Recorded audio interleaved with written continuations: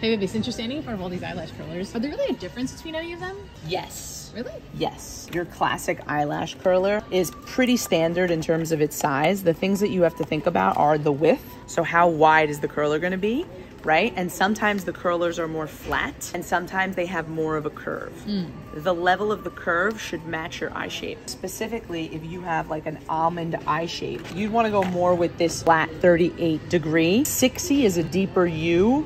Right? The 60 is going to help if you have more of a round eye shape. And that's degrees. Yes, this is degrees, because a round eye shape isn't going to be as wide. So the width is directly correlating to the shape of your eye. If you have an almond shaped eye, the classic, you see how it's wider than the circle? Smaller circular eye, 60 degree lash curler. Almond shaped eye, 38 degree lash curler. Classic is going to be even a slight difference than the original. And if you're really not sure, start with the classic and see where the shortcomings fall. And then you'll end up in your more genius. Thanks, babe.